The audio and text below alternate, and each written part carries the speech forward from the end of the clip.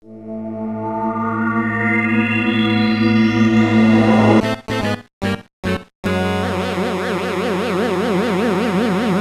everyone, it's time for another DRS video, by which I mean today is Sunday. I have a device and I'm going to review it. And this time around, it's nothing with video games related, although there is some games in it, but anyway, let's take a trip back to 2005 me with something that I bought, back in 2005. It is Plump. Up you go. Yes, it is the Asus Mypal A620BT Pocket PC. Yes, released during a time when PDAs were a necessity for college students and office people and anybody who worked in the corporate structure. So, I bought this back in 2005 with money that I was given as a high school graduation gift and stuff, and whatever money left over was spent on this. And had some good times with it, and sold it in 2009 for a PSP.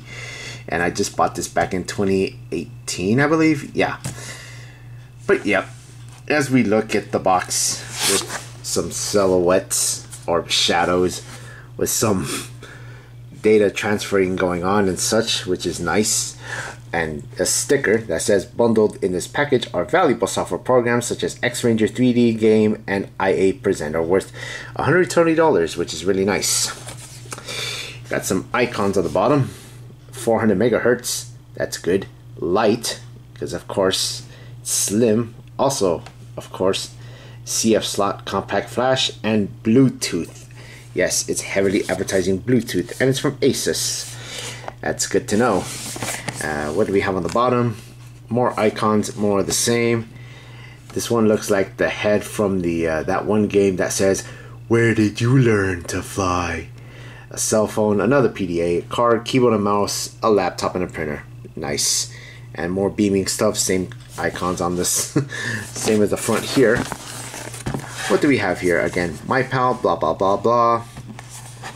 Ooh, Microsoft Active Sync 3.7 system requirements. It's supported operating systems. You need Windows 2000, Windows 98 SE, Windows ME, and Windows XP. Yeah, not Windows XP, it's Windows XP, because I'm sure that's how most geeks and tech scam call center guys speak like that. Microsoft Outlook 98 or later required for synchronization to the desktop or potential computer of email, calendar, contacts, tasks, and notes. Outlook 2002 recommended. Good to know. Microsoft Internet Explorer 4.0 or later. Hard disk drive with 12 or 65 of those magical megabytes of available hard disk space. Yes, because SSDs weren't around that time. And actual requirements will vary based on section of features and user configuration. Blah blah blah blah. We get it. Available 9 or 25 pin communications ports. Yeah, that's good to know, because your data transfer is going to be as equivalent as getting in line and getting your foot in a maid cafe. Yeah, astute observation there. 1 CD-ROM drive. Yep, you need one, because if you have 2, then I don't know what's going on. VGA graphics card, compatible keyboard, and compatible input device. Yep, that's good to know. Same icons on this side as well. Not much to talk about. What does it include? The device, the cradle, AC adapter, Microsoft Quick Manual. Yes, Microsoft Quick Start Guide. That's good to know. Microsoft Quick Start Guide. I said that again. A manual Quick Start Guide. I meant to say Microsoft Companion CD, which includes Outlook 2002 and Active Sync, and a protection case, and a bonus CD, which I'm guessing it's this thing right here. Yep. And nothing on this side as well. We got more of the same specifications. Let's take a look. Processor 400 megahertz, Intel. That's good. Operating system Windows Mobile 2003. That's also good. I think it's a bit better than Windows CE. I don't know. Display 3.5 inch brilliant transflective TFT LCD. Yes. 655-364 colors, 16-bit display, 240 by 320 resolution. That's good to know. 64 megabytes of that flash and 64 megabytes of SD RAM. That is good to know. One compact flash type 2 card slot at 3.3 or 5 volts. Not sure why you need a reading on volts, but oh well. And of course has a microphone and speaker and all that jazz. Heavily advertises Bluetooth, 1300 mega, that'd be nice. No, 1300 milliamp rechargeable battery. That's good to know. That's what the size looks like, and it weighs 141 grams, roughly about give or take 3 pounds. I don't know. I don't have a scale with me to figure that out. Oh. 55.2 megabytes of SD RAM, user accessible for Western language, and 53.2 megabytes SD card, user accessible for Eastern language. Yep, that's a huge gap. Some specifications are subject to change without notice. Oh great, so I'm getting something else then, presumably, I don't know. And there's Bluetooth again, there's Windows Mobile again, FCC, CE, UL listed, and all that stuff. I don't think there's a don't toss it in the bin or a sad onion, because something like this you don't need no sad onions and Asus and all that stuff. Okay, I think enough putting it off. Let's go ahead and open the box and see what we're getting ourselves. And adjust the camera while we're at it. There we go. Open. Charge before use. Okay, I'll be sure to do that. What do we get? We get, a warranty card. That's the thing I've always wanted. Asus warranty card for information, blah blah blah blah. You fill in your own information. That's good to know. Limited warranty and readings. Yep, that's good to know. A quick start guide on how to use a PDA, basically. Yep, Mypal basics, typing, writing, drawing, and recording. So, yep. It has an on-screen keyboard. You could type stuff, you could write stuff, and you could draw stuff, and record your own voice, and yeah, wonder. Yep, you can just figure that out. Oh, it's not a book, it's a pamphlet. Oh, well. Getting to know Mypal. That sounds a bit... I'll let you figure that one out. Setting up Mypal, synchronizing Mypal, and Pocket PC software.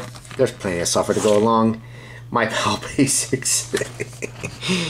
And apparently that's what Windows Mobile 2003 looks like. Yeah, that's great. Let's put that to one side. Oh, here's the user manual.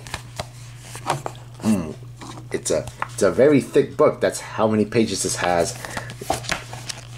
Roughly about this many pages, something like that. It's just how to do stuff, basically. It's much like the quick start guide, but oversimplified. I guess that's how user manuals work. And and what is this? Oh, another warranty card for special provisions for Australia, New Zealand, and Papua New Guinea. And on the back, warranty and special provisions for Canada. So, yep.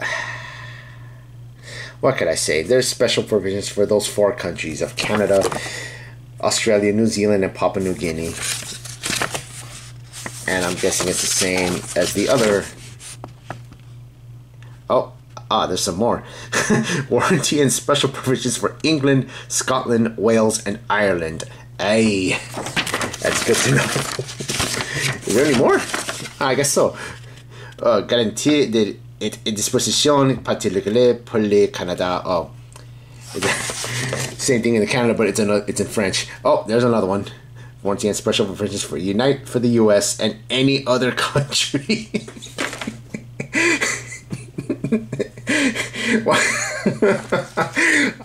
I like it. Sorry, I can't get over the fact that you have warranty and special provisions not just for the US but any other country. So why do you have to put the same thing for countries like Canada, New Zealand, Australia, Papua New Guinea, etc.? I don't know. Let's just look at the software. Oh, there's a Asus Pocket PC Premium for Outlook, and we get the disc, if I can get it out without scratching it. There's the bonus CD. They weren't lying about that bonus CD. It includes general tools, games, free goodies, and trial software. That's good to know. And yep, and you get another piece. And another piece of cardboard. I've always liked pieces of cardboard in a box that's made out of cardboard and such. And this is the companion seat. You know what? Let me just get it out. There we go. The companion CD, which includes Outlook 2002 and ActiveSync. Yes, that is good. Life is this easy. I wish it was. And I think there's another bit here. Yes, there is another bit here. Let's open it up and get ourselves.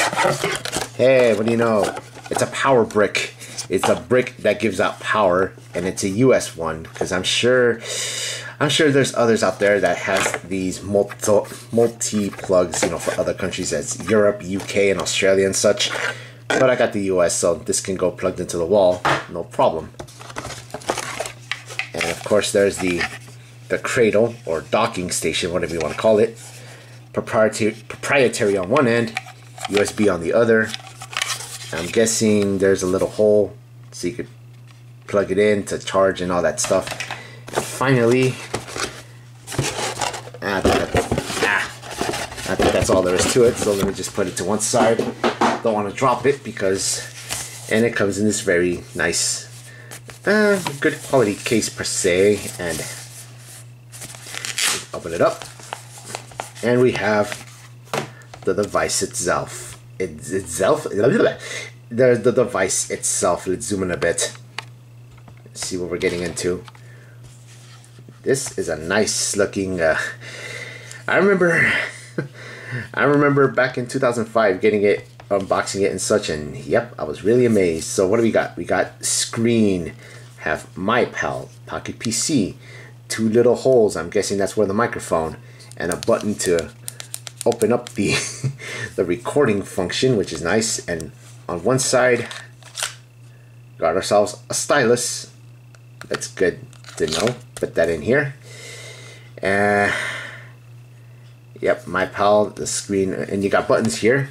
You got the home button, got a calendar button, a D-pad with some buttons, I guess you could say. No, but a D-pad in 4 directions. You can press down for an extra function. Yeah, I'm not doing well today. A tasks button, I believe, and no, what is this? A to-do list. Trying to remember now. Okay, so we got home, calendar, contacts, and a to-do list or tasks and all that stuff. That's good to know. There's a speaker here. You got nothing on this side other than where you get the stylus. Yeah. Compact flash, a backwards one, but a CF card nonetheless. 512 3.3 volts. Yes, 512 megabytes from the good folks at Kingston. Yes, because Kingston makes your mileage may vary on the quality of their cards. And how did I put this in? Oh, how could I put this in?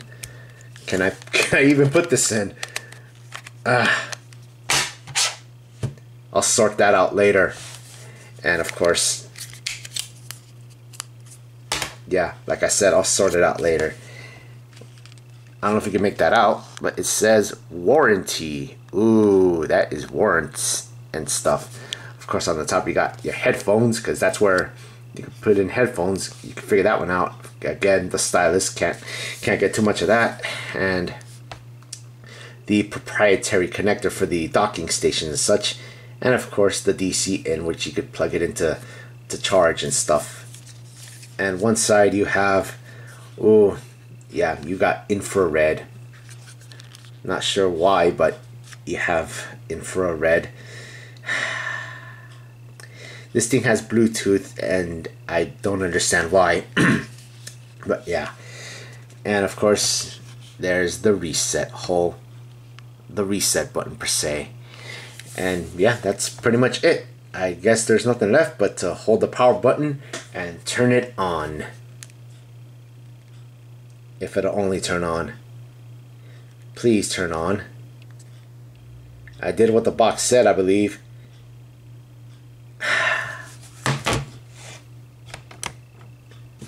Well, that went well, did it? I forgot to do what the box said. Oh, man. It said charge before use. I should have done that. Well, this DRS video went well, didn't it?